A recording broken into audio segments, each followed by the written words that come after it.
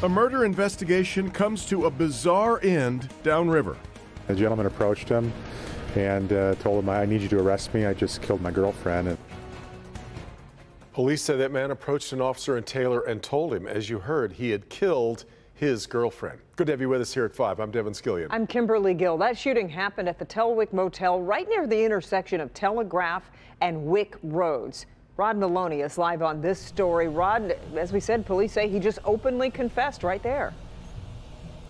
And that is helpful certainly for the case in terms of prosecution, but the man had a .40 caliber handgun that they say he used on his girlfriend, a very loud weapon, and yet nobody heard that call or called it in to police. And so they say, were it not for this confession, they may still be looking for that woman. A gas station security camera rolls as the man pulls up to the BP station at Goddard and Telegraph. A black Jeep Liberty parks and he gets out, apparently in search of a police officer. Taylor police tell me that the 42-year-old man was staying here at the Telwick Hourly Hotel here on Telegraph, left in a panic in his girlfriend's car.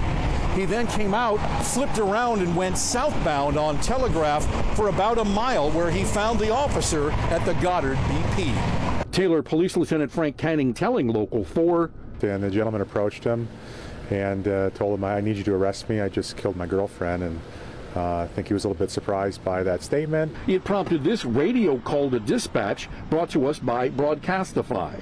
GPS Telegraph and Wick. I got someone here saying that he just shot someone. They say the man had been living in room 112 at the Telwick for the past several days and invited his old girlfriend to come visit him here. The 38-year-old woman showed up yesterday afternoon. Police believe the man took off in his girlfriend's Jeep, leaving his own vehicle behind as a way to get away more quickly, and then rethought it all. After their gas station encounter, the state trooper immediately brought the man to Taylor PD. He brought him here.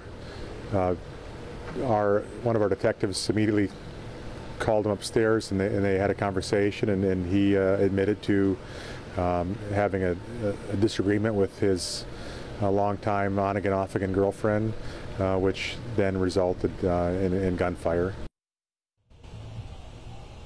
Now, we've yet to get an ID on the man or the woman, but we do know that they have been living together on and off previously in East Point, Roseville, and Sterling Heights. Back to you. So Rod, what about a court appearance for the man police arrested?